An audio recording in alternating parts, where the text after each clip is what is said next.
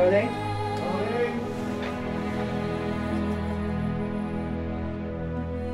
The notion of a man that actually stands unreservedly for the good side of humanity as against the darker side, that's what the attraction was. Not bad. Surprisingly. John said, if I wrote a good priest, would you play him? And I said, yes, I would, without hesitation. And it's been kind of brewing since The Guard was made. I was very worried when I read the first few pages of the script that it was going to be a horrible priest story.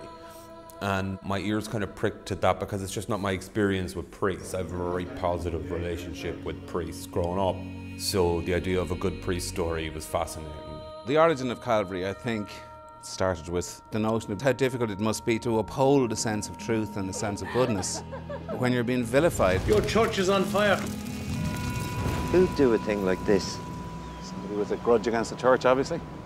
So that could be half the country. This is the first time I've ever met Brendan Gleeson and had the pleasure to work with him. I love him. He's a big bear, big kind-hearted man, and he's taught me a great deal. I've loved every minute of this experience. What was Stanton getting at?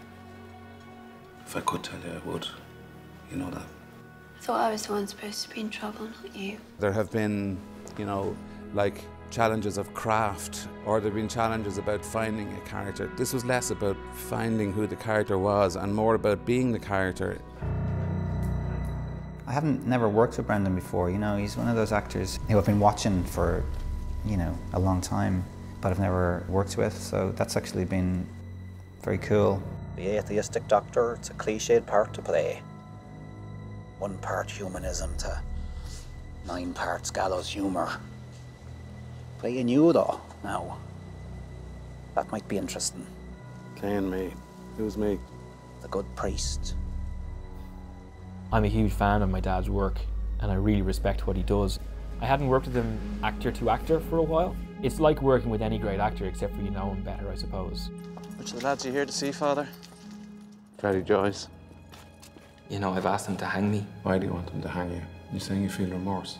I'm not a monster. Do I look like a monster? I don't think you feel any guilt whatsoever about anything that you've done. I think that's going to be quite a disturbing scene.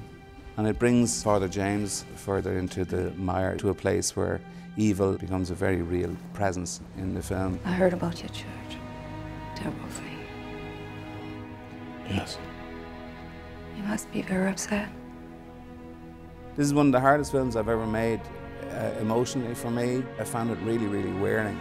But I can safely say it's one of the happiest shoots I've ever been on. And it's been a pretty amazing journey.